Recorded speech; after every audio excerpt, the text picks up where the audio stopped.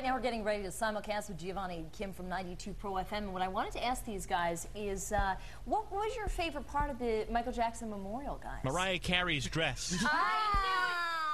I almost was going to say that out loud because I knew you were going to say that.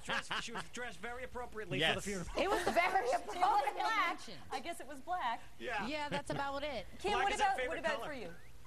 For me, I thought, you know what, actually, I thought Al Sharpton did a great job. And, of course, Paris. Oh, my gosh. Yeah.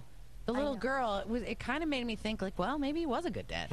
And, you know, we were just talking off the air about that young boy who sang, I think his name was Sahid or from America's Got Talent. Britain's Got Talent. Yeah. What do you think of that? Incredible voice. No boy. All right, yeah, I didn't care about that. Back to Mariah Carey's dress. That's what we're focusing on. All right. Pretty much. You know, Gio's always been about the sequence. He really has. I have always been. I have my own sequence at home. Okay. He has sequence on now, but he just can't show you. You can't see it. Oh, my God. You guys crack me up. Pretty big sequence. Oh, boy. Thanks, guys. We'll Have fun. Talk to you All right, now we can tomorrow. go to sleep. And, of course, you can catch Giovanni and Kim every weekday morning on 92 Pro FM.